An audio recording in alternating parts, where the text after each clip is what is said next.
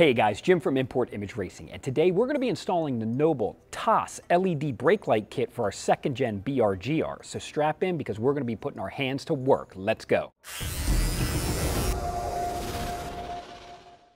Right off the bat, you'll notice as soon as we unbox it, we have not only our 2 taillights, but we also have our 2 taillight extensions plus our wiring harness bag.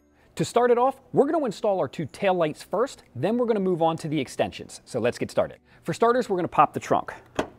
Then, like a traditional taillight install, we're going to pop our BRZ cover, and then we're going to remove our 3 10mm bolts.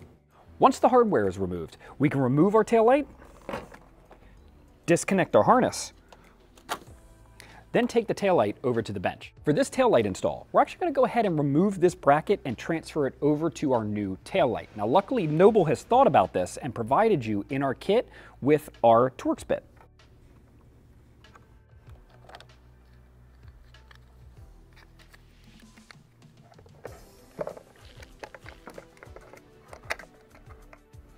With our bracket installed, we're almost ready to install the light, but first we have to make a choice.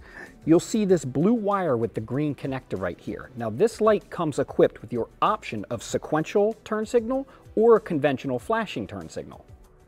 With this blue wire disconnected, you're going to have a traditional flashing style turn signal, where if you engage this blue wire, you will have a sequential turn signal. Now that we've made our choice for taillight and swapped our bracket over, it's time to reinstall the taillight.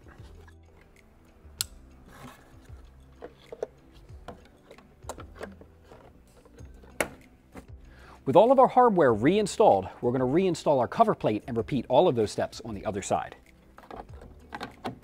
With a flathead screwdriver, we're going to remove our 7 push pins that attach our upper trunk liner to the trunk. Once our top felt is removed, we can go ahead and remove our bottom trunk liner. On each side of the trunk, there's going to be 2 8mm bolts that we're going to remove. At this point, we can close the trunk slightly and prep our surface free of any sort of dirt, debris, or wax when we attach our light extender. With our surface prepped, we can now remove our 3M tape backing. When installing our light, we're going to want to line it up to this inner body line right here. Now it's time for the harness. So what we're going to do here is kind of lift up ever so slightly on our wing edge, and with a panel popper or maybe with just your fingers, we're going to feed this harness inside underneath the wing until we're just vertical of our bump stop. Now we can remove our trunk bump stop, and we're going to feed the male end of our harness through this hole into the trunk. Another trick here is to take a couple of zip ties, tape the harness end to it, and then this will aid in fishing it through to the top of the trunk, just like that. After we reinstall our bump stop, we're going to have this piece of felt here that we're going to measure out and cut to this angle that's on the trunk, and then this is going to keep our wires from being able to rub or touch. Then repeat these steps for the other side. At this point, we can find our Y harness that's provided with our kit, and we're now going to plug each one of our light extenders into the Y harness, like so.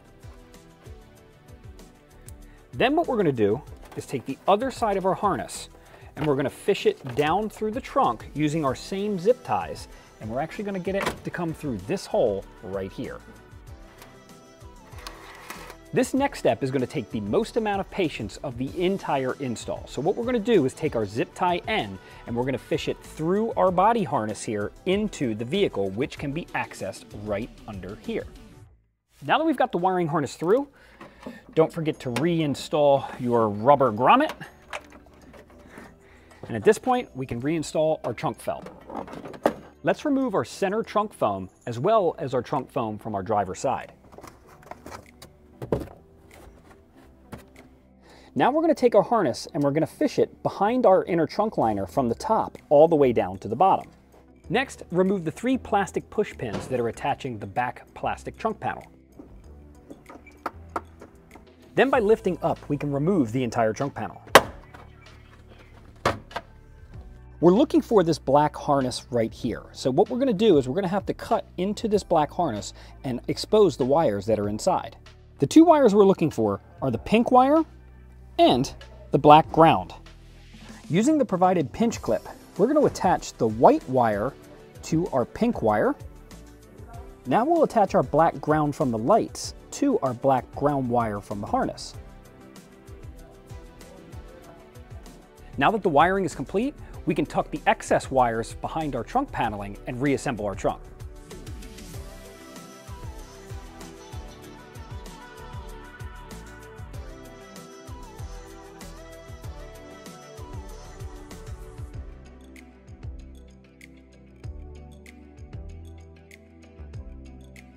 That completes the install for our Noble TAS LED brake lights. For more products just like this, plus thousands of others, be sure to hit up importimageracing.com for all of the best deals on the web and in the world. And like always, we'll catch you on the next one.